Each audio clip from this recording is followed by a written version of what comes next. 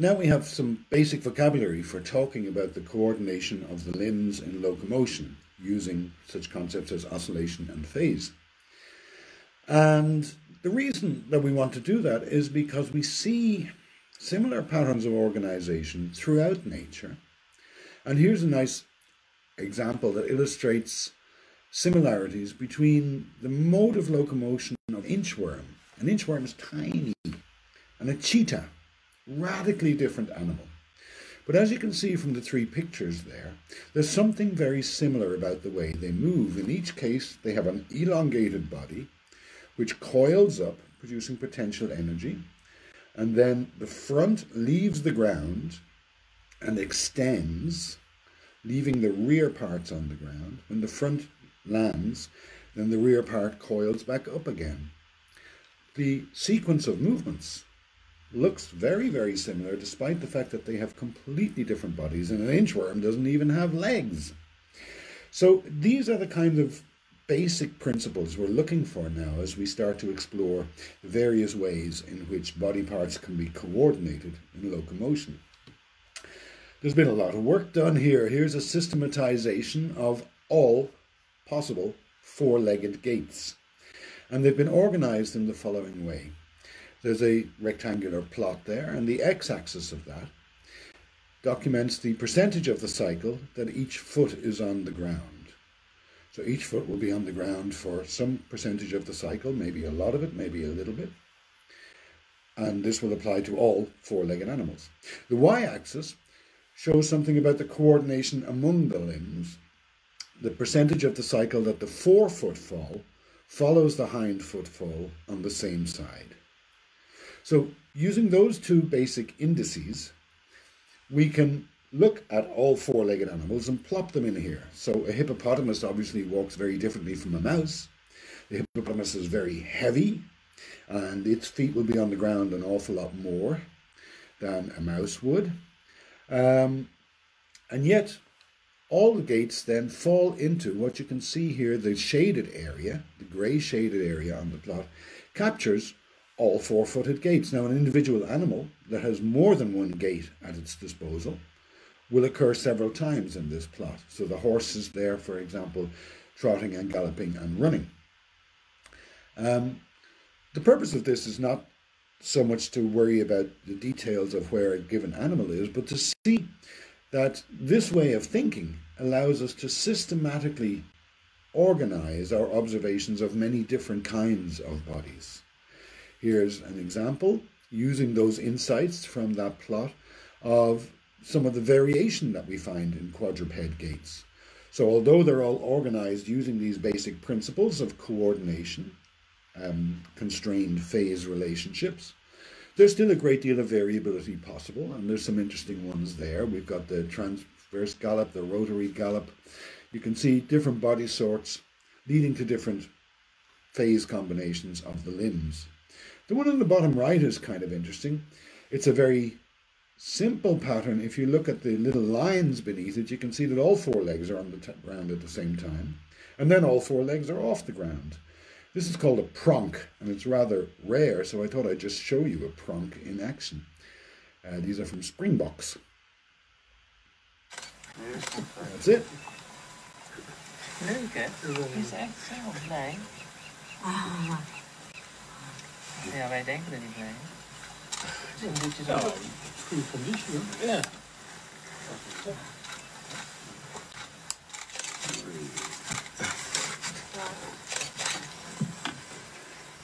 Pronking is rather rare.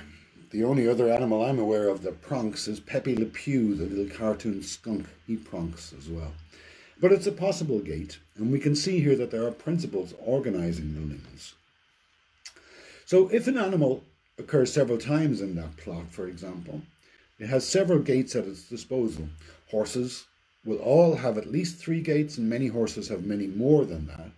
So walking, trotting, and galloping, but then there are specialized gaits like cantering and pacing and I don't know what. If an animal has multiple gaits at its disposal, is it free to just choose one over the other? Is this just a matter of free will? Or are there principles, lawful principles, physical principles underlying this as well? you can ask yourself the same question about your choice as to whether to walk or run. In a sense, it's free. In a sense, it's not free. It's not independent of the speed at which you're going to locomote, right? So here's an example of a really good piece of scientific visualization from an experiment done studying just this question. And this experiment was done using 3 very well-trained ponies. They were so well-trained that these ponies would walk on a treadmill at a variety of speeds, and they would also trot and gallop to order on the treadmill at a variety of speeds, all the time with a big bag over their nose, measuring their oxygen consumption. Not every horse will do this. These were particularly good ponies. And I'll walk you through this graph because it doesn't explain itself. First, we're going to pay attention to the top half of the graph, where we see 3 different data sets plotted. The leftmost data set, which has the filled triangles, black filled triangles, illustrates the range of rates at which these ponies would walk on the treadmill. So the x-axis goes from left-hand side slow to right-hand side fast. And the y-axis that's measured here is the amount of oxygen consumed per meter traveled. And what you can see is there's a big U shape to this curve. That is, depending on the speed at which the pony walks, it can consume more or less oxygen with quite dramatic differences. So there is, as we can see from this, there is a speed at which oxygen consumption is minimized. Well, that's interesting. Now we'll turn to the middle data set, which has a much larger curve to it. These are all the rates at which these ponies trotted on the treadmill. Now, that's a much broader range of rates, so these ponies can trot quite slow and they can trot really fast. And as they do so, the amount of oxygen they consume per meter traveled changes.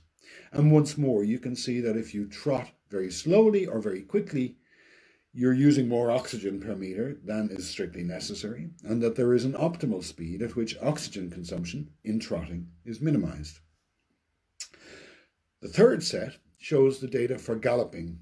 Here we can see the beginnings of the same sort of picture, but the data don't go far enough to the right to see the curve going up again. But we can be reasonably confident that these data admit of a similar interpretation. That is, there's a range of rates at which these horses gallop. And if you gallop very slowly, we can say you consume more oxygen per meter traveled. We can't say that with great confidence faster just because we have no data there. So for walking, trotting and galloping, in each case there seems to be a speed at which oxygen consumption is minimized, even though these gaits can be maintained at a wide range of rates. Now we're going to turn our attention to the bottom half of this graph. These are histograms based on observations of the same 3 ponies as they were observed after the experiment out in the paddock, choosing themselves to walk, run or gallop. No constraint put on them. And the question is, well, when they choose to walk and when they choose to trot and when they choose to gallop, what speed will they do it at? And we can see that those 3 collections of black observations there are each located at the minima of the above function. So that when the horses are free to choose their gait, they do so at rates that are optimal in terms of oxygen consumption. Subsequent studies showed that these gaits are optimal in other terms as well. So they are also turn out to be optimal in terms of the hoof strain that is occasioned by the different gaits. So it's not the case that evolution has constructed something which uses as little oxygen as possible. Rather, it is the case that there's a broader sense of optimality and that the body moves in conformity with that. So that's an interesting observation about the relationship between freely chosen gaits and lawfully imposed constraints. So the physical constraints, the rate at which you walk and so on, are very important. And if we're going to ever address what the brain is doing here, we can't do that without also considering what the body is doing and what the physical constraints are doing. They're all one package. You see, the brain is not special here. The brain is part of a big package, which is the body and the surrounding context. So you may think you're very good at walking, but if I put you in the deep end of a swimming pool and say, show me your walking now, you'll do leg movements, but they won't be walking movements because walking movements require the floor. The floor is a necessary part of what it is to walk. So this organization of the body in locomotion is not just a matter of some part of the body telling other parts what to do. It's a matter of a fit between the physics of the body and the physics of the surround. This is illustrated quite dramatically in a bunch of rather nasty experiments done in the 60s in the Soviet Union, in which a bunch of cats were surgically prepared by having all connection from their neocortex to their body severed. So this removes any possibility of voluntary motion. These cats cannot walk, they're paralyzed, and they have no muscle tone. They're just terrible thing to do.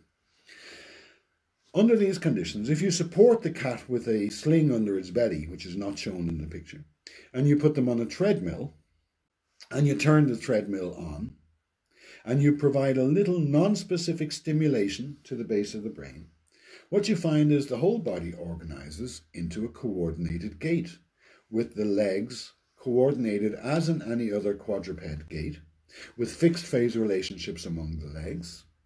And furthermore, as you turn up the speed of the treadmill, that organization shifts abruptly from one gait to the other. So starting at the top, you can see the cat on the treadmill. And then in the middle panel, you can see recordings from two limbs, and you can see that there's a fixed phase relationship among them, despite the fact that the treadmill is getting faster.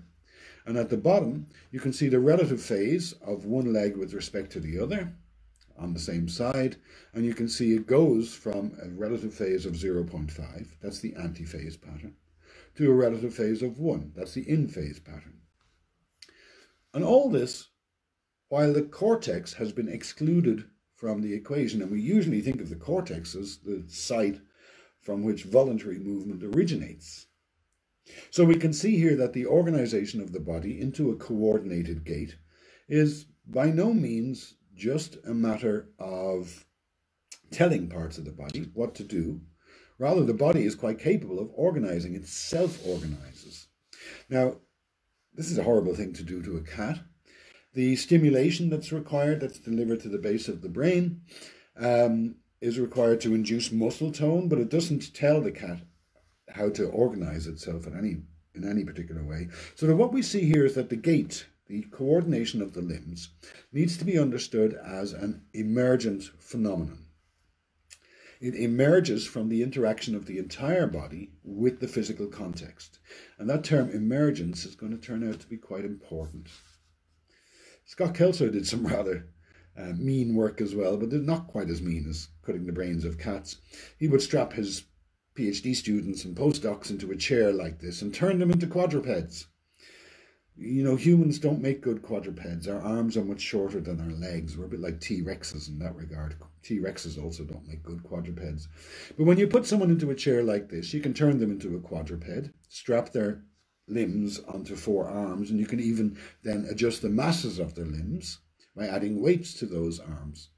And when you put someone into this device, they've had no experience of being a quadruped in this fashion.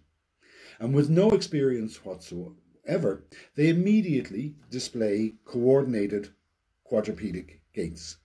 So there are 4 phase relations among the limbs that are shown there in the drawing. There's the jump, the pace, the bound, and the trot. Those are 4 ways of coordinating the limbs. And people just fall into these without ever being told how to do it or without ever intellectually addressing the problem. Furthermore, as you speed this device up, the bound will shift to the jump and the trot will shift to the pace. So this rate-dependent reorganization of the control is turning out to be a very generic signature of movement. And the key finding here is that these completely naive humans, when they're forced to act as quadrupeds, display coordination just like any other quadruped, including rate-dependent switches between the specific gaits. So there's clearly something of great generality underlying this. Another horrible experiment that you should never do, but that has been done, is to pull off pairs of legs from a caterpillar. Now, caterpillars start with lots and lots of legs, and as you pull them off in pairs, you never find an uncoordinated caterpillar. Despite, after each such horrible perturbation, despite the fact that the caterpillar has never had this number of legs, the result is never a disorganization. Rather, the remaining limbs immediately switch to a new, smooth, fluent, coordinated pattern.